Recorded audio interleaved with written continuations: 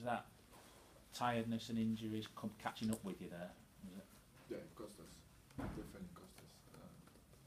The last 2 weeks, the lack of days to recover cost us. Yeah. Obviously, again, there's some strange decision for a team to play two days before Huddersfield, play Huddersfield, and tonight again. I think we could play easily Friday, but I will not comment it. Esther, go on, sorry. I was going to ask the question, was that a fresh injury for Escaré tonight? Yeah. Knock on his hips and couldn't move properly, so I decided to put him on the side because that as long as the game goes on, it hurts him and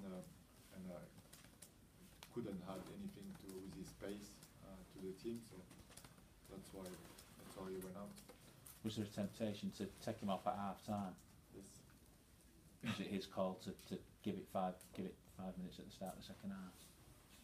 So was it Morgan's call to give it time at the start of the second half and see how it went? He said it would be right, but you know it was at half time because he didn't move and all this stuff, and it was harder for him to move. So yeah, could make that decision earlier, but wanted to see if could get on with the injury like last week against Huddersfield. At the end, he saved the 40-20 manifest. Very good. So yeah. And that try early in the second half seemed to be both the controversial one and an important one, really, that took it to 18-6. The knockout. There's a lot of there's a lot of controversial points tonight. Again, we made our own judgment about the 40-20, about the knock-on, about trying to touch. We made our own judgment, but I will not spend time and energy on what I cannot control, and rather focus on the performance. But what I see tonight is some strange decision against us. Yes. Are you proud of what the boys have achieved this season to get so far? Yeah. Very disappointed tonight with the loss because we are competitor, but very, very proud of the boys and of the team and of the club and what we managed to do the last 3 weeks in all the aspects on the field, off the field. That's very good for the future of the club, and I'm sure we learned a lot the last 3 weeks. Do you know what the situation is with Todd Carney now? Have they made a decision? Not yet, but I'm pretty confident, and the club is pretty confident that he'll be able to wear Dragon jersey next season, as well as Remy Castille and Willy Tonga. So if you add these 3 guys to the group tonight, the future looks bright for the Dragons. And you say goodbye to David. Oh, sorry. You say goodbye to David White now?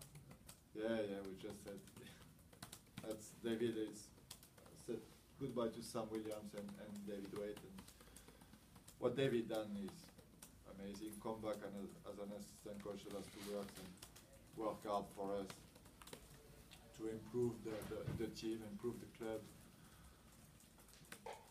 He was there in 2006 and he can see now in 2014 where we are, and he just told me before I left the dressing room that I said it's only the start of something special in the future because we are pretty close. So yeah, great thank you to Mr. White. Have you decided that Todd Carney will be a captain next year if you're right? No. I saw a quote from Not at Chris all. Doherty. No, not at all. No, Todd will not be our captain. He's a fabulous player, and I know he's excited to join us, and I'm really excited to work with him. But always been a French captain. Apart from Greg Bird, that's right. But I will not change to Dragon Catalan or French, and it will be either a share, Australian and a French player, Rugby French. Thank you, Laurent.